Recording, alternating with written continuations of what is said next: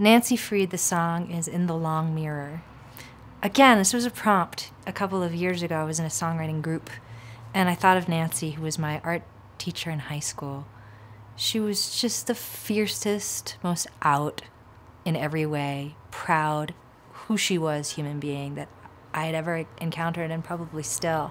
She was a huge influence on my young life, and she brought all of these women artists to my attention that I wouldn't have known about, maybe ever.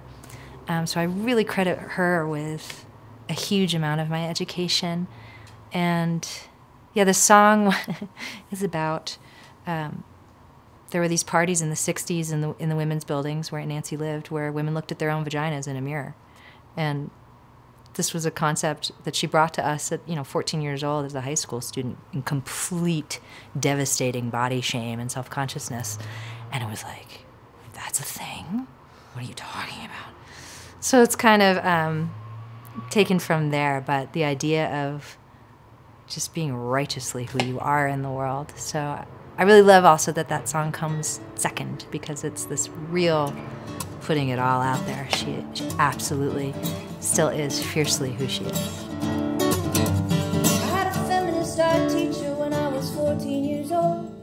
She made me think about things for the first time. She scared me shitless, she was so fierce and bold, and I think she might have saved my young life. She talked about parties in the 60s where women learned to love their bodies. Their symbol was a little white dove.